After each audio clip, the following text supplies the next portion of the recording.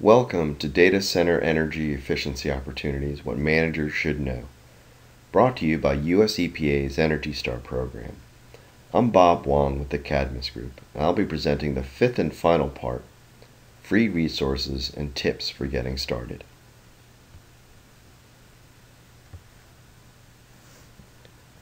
For additional details on energy saving opportunities we discussed during these presentations, visit our website at www.energystar.gov/lowcarbonit. At the site, we provide non-technical descriptions of all data center energy efficiency opportunities. In addition, we provide impartial answers to practical implementation questions, such as, how do you do it? How much does it cost? How much could you save? What are the risks? And where can I find more information? As we mentioned in the eBay examples, utilities are often willing to help pay for energy savings measures in data centers. The table on this slide shows over 20 different utilities and the incentives offered for a variety of measures applicable to data centers. Some of the incentives are simple prescriptive measures, indicated by a P, where you are offered a set amount of money for a measure. For example, oftentimes a utility will offer a certain amount of money per retired server in a virtualization effort. However, most incentives are custom incentives, meaning that they may require multiple, numerous visits by the utility to verify your documented savings. So the upshot of this slide is that you should check with your local utility before taking any energy efficiency action in your data center. Please note that utilities must get involved before you initiate the measure so they can measure energy use before and after implementation to document savings.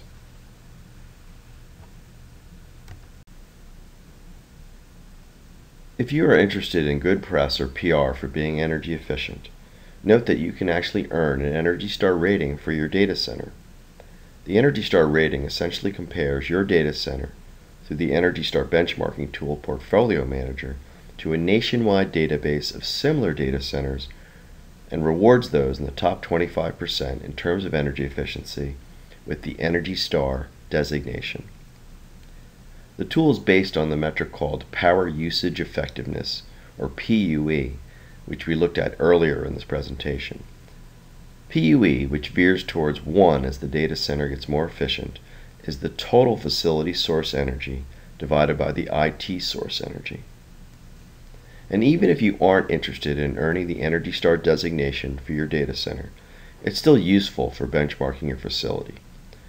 To use the tool, you only need to enter into the model your overall energy use and your IT energy use over 12 months. Pictured here is the very first Energy Star designated data center, built and operated by NetApp in Research Triangle Park, North Carolina.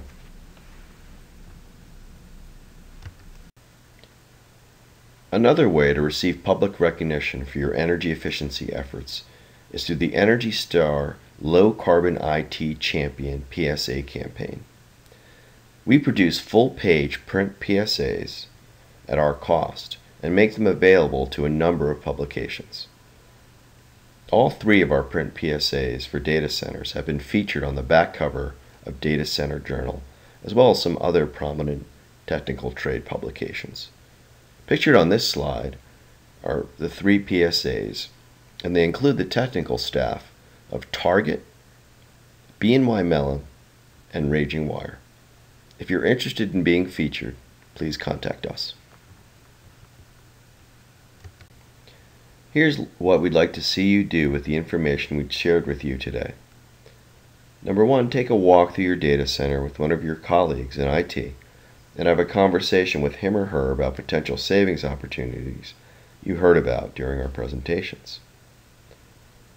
If you hear technical concerns or questions, simply say, "You might be right, let's ask an expert." Then you can contact us to schedule a free conference call with one of our data center experts. One of your preliminary goals should be to estimate the project return on investment. And this estimation should emphasize the increased reliability and redundancy as a direct result of some of the energy efficiency measures you're looking at. Also, don't forget about utility incentive programs. Those incentives should be incorporated into your return on investment calculation as well. And finally, you should be building a coalition for change. In most of the successful data center energy efficiency measure efforts we've seen in the past, large groups of people have all been involved in the effort. So share the opportunity with your friends in finance and facilities, in addition to the IT group, for a successful program.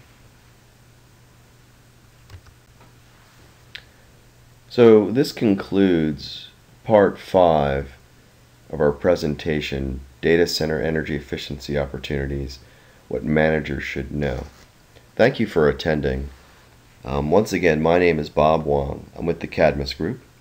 Please feel free to contact me if you have any further questions. My contact information is listed on this slide.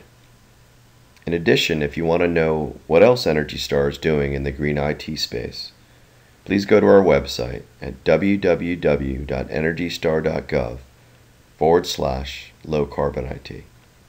Once again, thanks for attending these presentations.